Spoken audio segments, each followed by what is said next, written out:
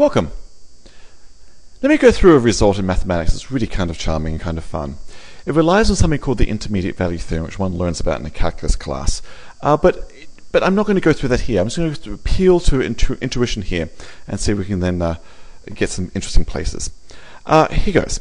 Before I do a 2 pancakes theorem, I guess I should do a 1 pancakes theorem. So imagine I went to a shop one day and I was served a pancake of this shape.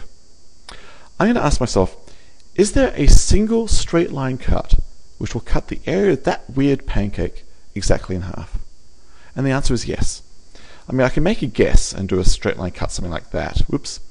But I think I'm a little bit wrong. I think I've probably got, according to this picture, about 42% of the area to the left, and therefore, what's that? 58% of the area to the right. Can't do arithmetic.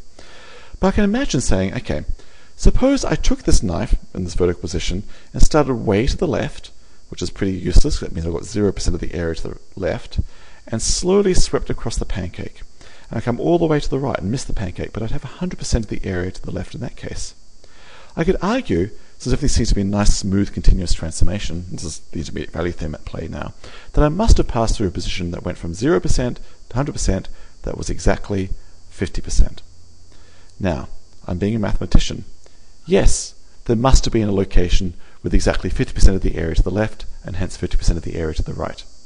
I don't know how to get to that location, I don't know when to stop exactly, but I've proved there is one. I haven't told you how to find it, but there is one. One thing to note about this 1 pancake theorem, which says that there exists a straight line cut that divides the area exactly in half, is that I chose a vertical cut here, but I could have chosen any direction I like, and done the same argument and said, okay, take a knife, start it over here at that direction, how much is to the left? 0%, sweep across, get 100% to the left of the knife. There must have been some intermediate position that was exactly 50% to the left.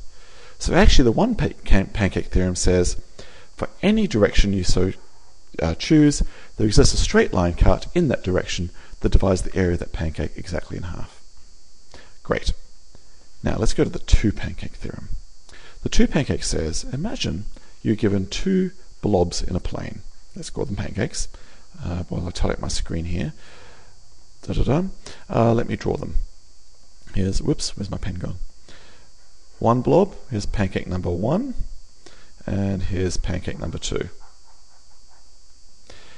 Is there a single straight line cut that will simultaneously divide the area of pancake 1 exactly in half, and at the same time the area of pancake 2 exactly in half? Well, the amazing thing is the answer is yes. And here goes. It will rely on the 1 pancake theorem. The 1 pancake theorem says that any direction I like, there certainly exists a straight line cut that will deal with the first pancake. Okay, so we can assume that's 50% here on the left and 50% here on the right. The trouble is with the line I've chosen in this picture is that right now I have 0% of the area of the second pancake right now to its left. Alright, so let's choose a different direction.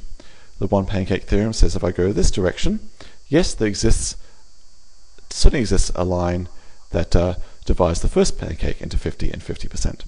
Okay, but again, I still have 0% of the area to the left of that line of the second pancake. Don't worry. The 1 pancake theorem says for this direction there certainly exists a line that actually cuts the first pancake in 50% and 50%. And now I've got a little bit of area of the second pancake to the left of the line. Maybe it's 10%, I'm not sure. Still good enough. I want 50% of the second pancake to the left of that line. We'll keep going. This was a good colour. I can't do colours.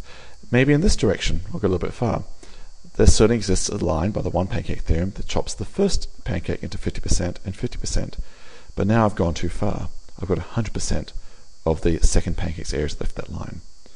So that's kind of curious. As I sweep my directions, I can find lines that work for the first pancake that vary from 0% of the second pancake to the left to 100% of the second pancake to the left.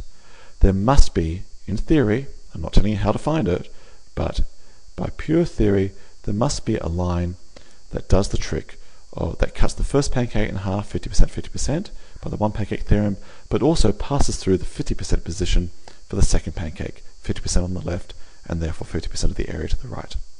Bingo. There must exist, in theory, a line that simultaneously cuts both pancakes, each in area and a half. You can have fun with this, and I'll let you play with this and think about this. You could do the pizza area and crust theorem. Basically, suppose you had a pizza. It was a very strange shape. Here goes. And maybe it even has some holes in it. But the boundary certainly has crust on it. All the way around, there's the crust, crust, crust, crust. Even the hole has crust on it. I claim there exists a single straight line cut that does two things simultaneously.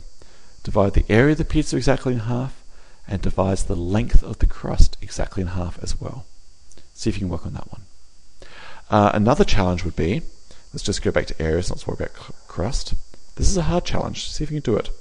I claim there exists two perpendicular lines, with the property, perpendicular means 90 degrees, that divides the area exactly into quarters. At first you might think that's obvious. You might come up with an obvious answer of way that you think you prove it, but think about it. I bet you're wrong at first, because you need to do something very subtle and careful to make this work. So challenge number 2. Can you prove that there exist two perpendicular lines that cut the pizza exactly into quarters by area? And back to the pizza crust theorem, can you prove there's a single straight line that cuts the perimeter of a shape and the area of the shape simultaneously in half? Lots of fun. All this is spelled out in great detail in this Math Club book, where we do some funky things with cutting things in half. All right, thanks so much.